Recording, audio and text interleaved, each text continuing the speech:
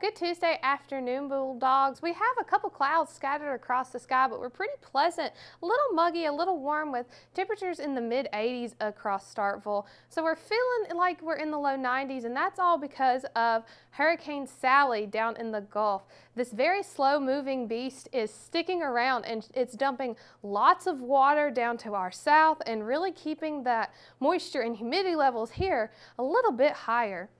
Overall, Sally's going to bring a good bit of rain across the southeast. We can see that it is a massive amount of water moving across southeast Alabama. That's going to kind of stay to our southeast and our south, so we're not going to have to worry about any torrential rainfall, but we're going to welcome any kind of rainfall that we can get because we've been on a bit of a dry spell. We've been on the western side, of Sally, which means we're going to have easterly and northeasterly winds. So that rain is going to stay to our south and southeast. But as Sally slowly makes its way through Alabama, we're going to actually get a little bit of cooler air because we're on that western side of Sally. Those winds are going to be coming from the east and northeast. That's going to drop our temperatures down, actually. We can see that on this metagram. Our average is right around 86 for this time of year. Today, we're going to top out in the upper 80s, but 80, 81, and 80 by the end of the week. Behind Sally, we're actually going to be getting a weak cold front. That's something that we have been longing for. We want that cool air. We want fall-like air.